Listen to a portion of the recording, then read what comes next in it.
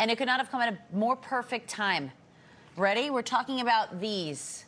Dark under eye circles. Thank you for the lighting. Yeah. If there was not this television lighting, you'd be horrified by the way we looked. They're more common than you might think. But not all dark circles are the same. That is absolutely right. We have a lot of questions. Our next guest is here to answer them for us. Poor her. I'm so sorry in advance. Please welcome skin expert and founder of Glo by Glen, Dr. Glenn. Say it for me again. Dr. Glenisha Nosworthy. That is a fantastic name, Dr. Nosworthy. Thank you. Thank you so much for having me. First of all, that collagen cocktail, you say... Interesting. When I have a cocktail, I want to truly enjoy it. Yeah. When I go out, I'm having a good time. I don't want to drink a pair of socks. No.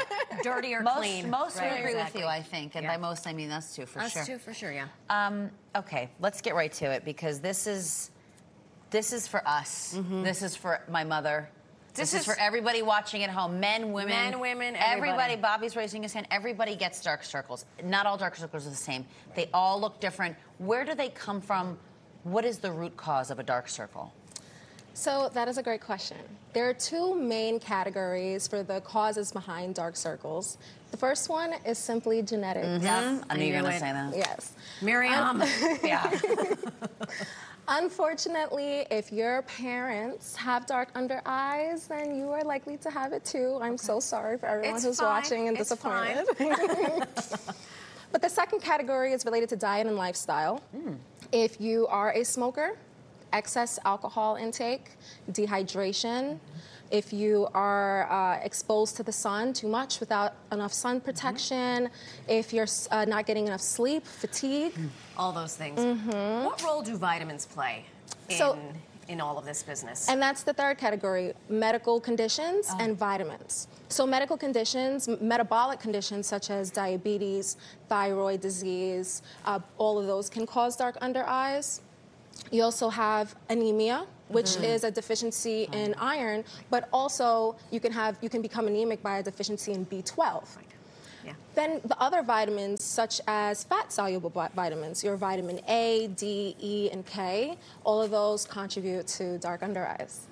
We can't win Fallujah. So is it like a lacking, just to put a bow on that? It's a deficiency in those vitamins. A deficiency because they're very important in the building blocks of collagen and elastin, which is why drinking collagen is not as effective. You have to build it. Your body has to build it.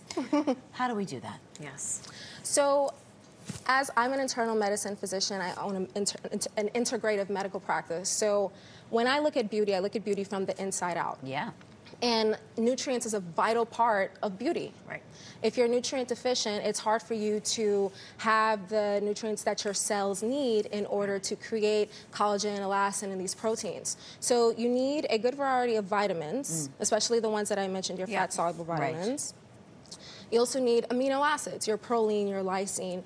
These are the amino acids are the building blocks of proteins. And proteins are what make, the elastin and collagen. Those are proteins. Okay. So it's really important to have that combination. It's for those micronutrients. So to build this. Not all dark under eye circles are built alike. There are 4 different types. Can you tell us? Yeah. So there are 4 different types, but I actually break it down into 3 categories. Okay. Sure. My first category is hyperpigmentation. And that's usually when you have more brown darkening under the eye. And this is caused by an overproduction of melanin. Okay. It's more common in darker skin types, and it can be genetic or acquired. When it's acquired, it's usually because of the sun exposure. Okay. Your second type is vascular. Vascular is caused by just simply being able to see the veins under the eye through thin skin.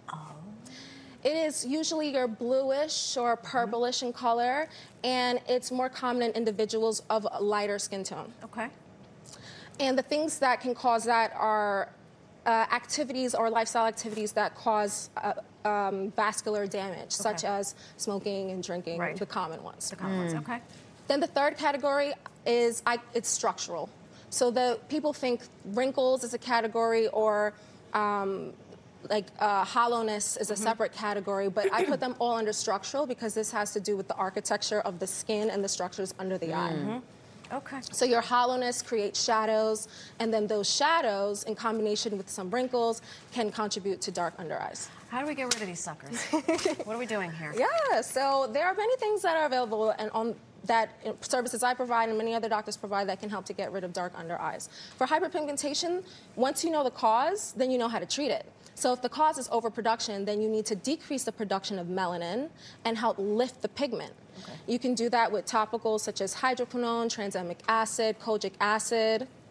Yes. Okay, and then how about for the vascular and then the structural? So for vascular, I approach this in two ways.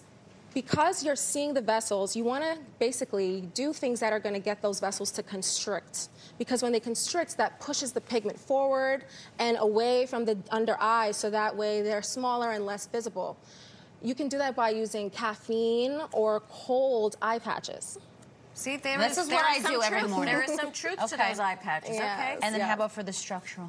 For structural, you want to rebuild the architecture of the skin. So dermal fillers are good for the hollows, as we all know. And then you have things like platelet-rich plasma, platelet-rich fibrin that help to stimulate growth factors and collagen. But this is something that we go into the office and get done. Because you say platelet-rich plasma, I think like microneedling with PRP. Would you do that to the under eye? Yeah. Okay. So you can do it topically. You can do it with a treatment. The office. Some of us are born with it.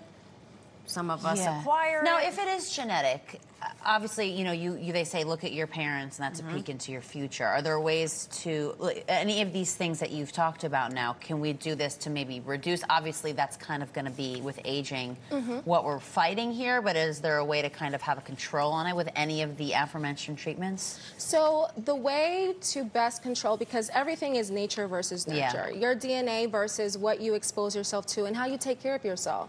So I like to look at beauty in three main categories. The first one, sun protection. UV rays ages your skin. We all know this, but we don't all use our sunblock, so we need to use that.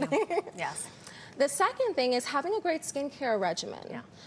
Things like hyaluronic acid and ferulic acid and serums that have antioxidants in it, vitamin B, vitamin D, vitamin E, that helps you to not deal with or absorb the effects of the harmful sun rays. All right, brass tacks, what do you do? Because I want to just look like you. Yes, your skin is fantastic. And don't tell me I have to die and be born again. No, not at all. Besides those first two things, I'm very, very adamant about my nutrients, my micronutrients. So this is what you're putting in your mouth. Everything everything that I'm saying to you guys is exactly what I do. So I take really great supplements that it's very rich in B vitamins, minerals, antioxidants, amino acids, and my goal is to keep my skin looking as youthful as possible forever. She's actually 129 years old. We're out of time, unfortunately. We know we could talk about this rest of the show. We're going to have to take this offline. Thank you Dr. so much. Ganesha. No, it's worthy. It was a pleasure. You are a wealth of knowledge. Thank you. There might be hope for us. I hope you have business cards with you, because I'm going to need one. I'm ready. I'm stalking her on the gram. All right, we're only 2 months into 2024.